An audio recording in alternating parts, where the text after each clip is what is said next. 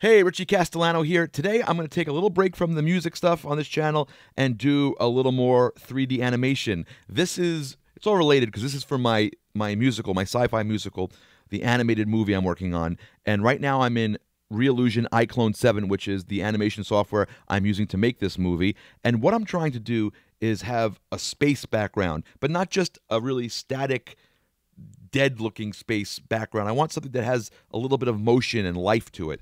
And I've been having trouble figuring out how to do that, but I just stumbled on it, and I'm really making this video as a reminder to myself, so if I forget the steps, I can watch this, and hopefully it will help someone else who's trying to do the same thing. So here's the way I make a cool space background with some motion in it. So I have a default project here, and I've imported this really cool spaceport model that I got from CG Trader from an artist called Embellic. Check him out. It looks great. I have the textures assigned. There's a little bit of glow to it. It looks fantastic. The first thing I want to do is go over to the scene and turn off all the lights. So these little white dots will do that just to see what I'm working with. So there it is. The prop is not lit anymore. And I'm going to import a sky. So we'll go to Content, Prop, Sky. And I'll do the first one, Clear Day. So obviously that's not what we want. We want a space background, not a clear sky. But we need to do this first. But I want to point something out to you. Here are the sky settings here on the side. Now, if you'll notice, move, rotate, and scale are all white. That means they can't be keyframed or automated. Usually when something can be keyframed, it's green. And none of these settings can be moved. You can move stuff over in the texture settings, strength and self-illumination, but strength, that really doesn't do anything for us. I mean, to be able to automate that, that's not what I'm looking for. It's cool, but not the right thing.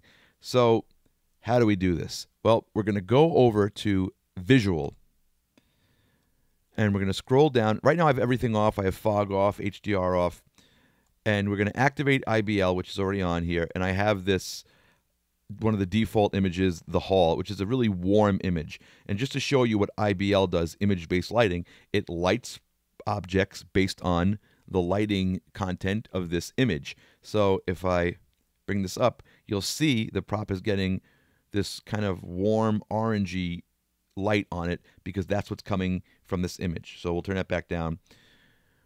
What I want to do is I want to put a space image here. So I went to Adobe Stock and I bought this really nice looking panoramic 360-degree space image. And there we go.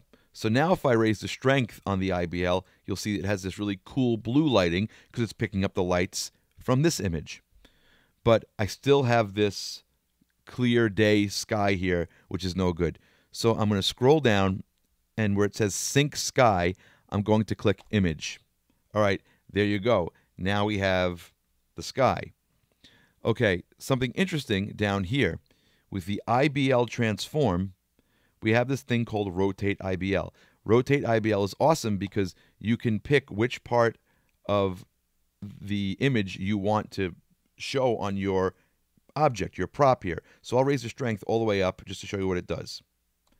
So rotate IBL, so I can actually, you see how it gets darker and lighter? I'm picking different parts of that image to light this prop with.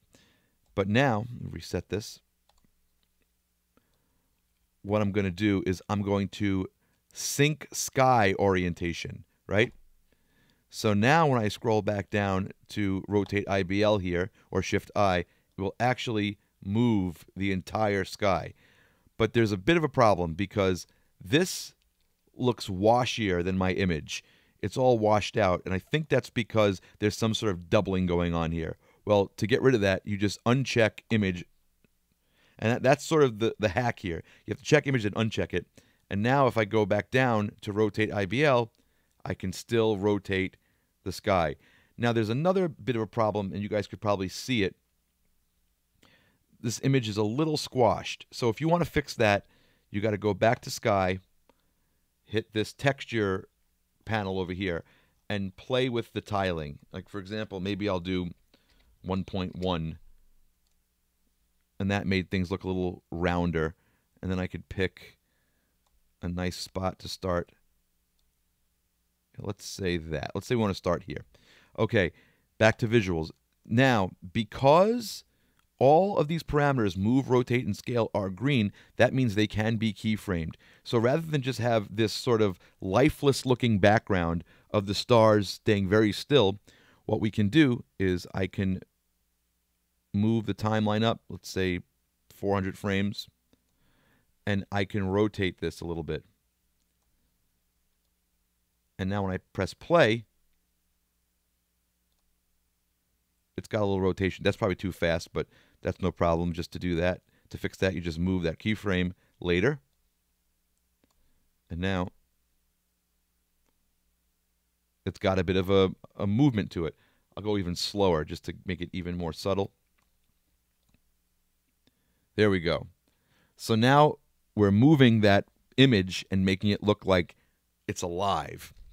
So that's the way I'm doing it. I hope this video was helpful to someone. I know I'm going to keep watching this every time I need to make a space dome.